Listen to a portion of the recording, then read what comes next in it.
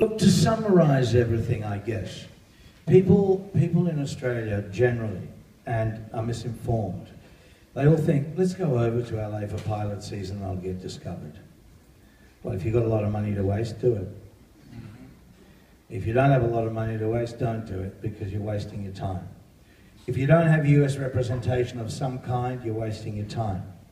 You may have Australian connections that are well connected over there with production companies, casting directors, etc. In that case, stay here. You'll get the gigs here. The day of self-tapes is well and truly here. You don't need to go anywhere. You don't need to waste your money. Not only that, if you go over there, you will discover a whole bunch of things. There is no time for casting directors to see you if you don't have a visa. Now, everyone talks about an O1, which is a work visa in the US. An O1 is useful, but only partially useful. There are some major companies that do not accept O1s, ABC, NBC, and a few others will not accept an O1, and yet an O1 is a work visa that others will accept. Very few people know that. Everyone strives to get an O1, but you have to have a track record for an O1. The thing that really works is a green card. A green card is essentially a petition to emigrate to the United States. You have to spend about 6 months of the year there for a green card, but you also have to have a track record. You have to have something behind you. In other words, when they look at your CV, they go, oh, what have you done? Bunch of short films.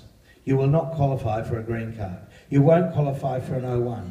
There are a few dodgy organisations over there, predominantly out of Florida and Miami, that put together O1s. Silly people pay $4,500 to $7,000, somewhere in that vein, to do these things. And they get an O1 and then suddenly they find, yeah, but I still can't get in through the door. You may have a work permit, but you've got no one who's going to represent you. There's no management structure over there that's going to look after you. If you don't have a strong enough agent here, ditto, you're lost.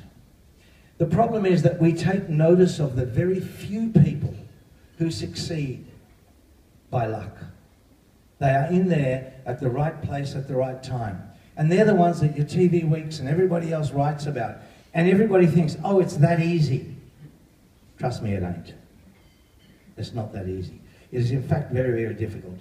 We just had Kanika Sui from a company here representing, and she was looking around looking for people to represent, because look, I've got to tell you, nevertheless, Australians are the flavour of the month. It doesn't matter whether you're a writer, director, or an actor, they love you, they want to see you, they want you there.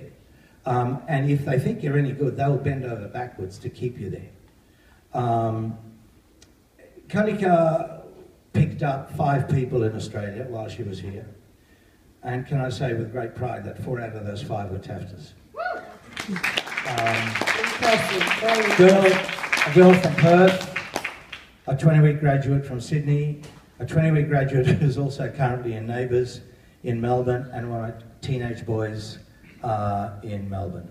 So, but she also stressed continually, don't do it without the real thing. Our 10-week course over there, the LA Experience, is not an acting course. Now, when I say that, that's really a lie. It is an acting course, but at the same time, it's also a course in teaching you how to understand, how to get around, how to get by, and how to get a career started in Los Angeles. You will meet lawyers. You will meet Gary Marsh, Breakdown Services. You will meet a whole bunch of people that are going to be helpful to you should you then decide, I'm going to go over there and have a crack. And let me tell you, there's nothing wrong with going over there and having a crack. But just, please, do it the right way. Unless, as I say, you've got a lot of time and money to waste. You know something? Money is almost irrelevant because you can always get more money. But what you can't get is that time back. Yep. Ever. So it sounds like 10 weeks getting to know the ground is